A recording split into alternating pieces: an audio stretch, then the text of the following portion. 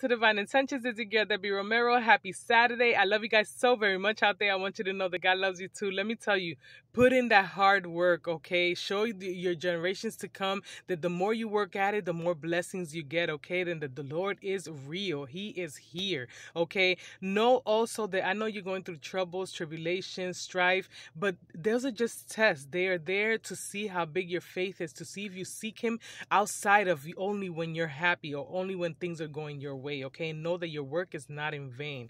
Look what it says.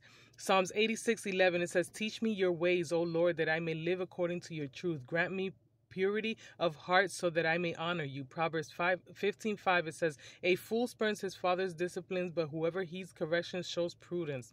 1 Corinthians 15:58, it says, "Therefore, my dear brothers, stand firm. Let nothing move you. Always give yourself fully to the work of the Lord, because you know that your labor in the Lord is not in vain."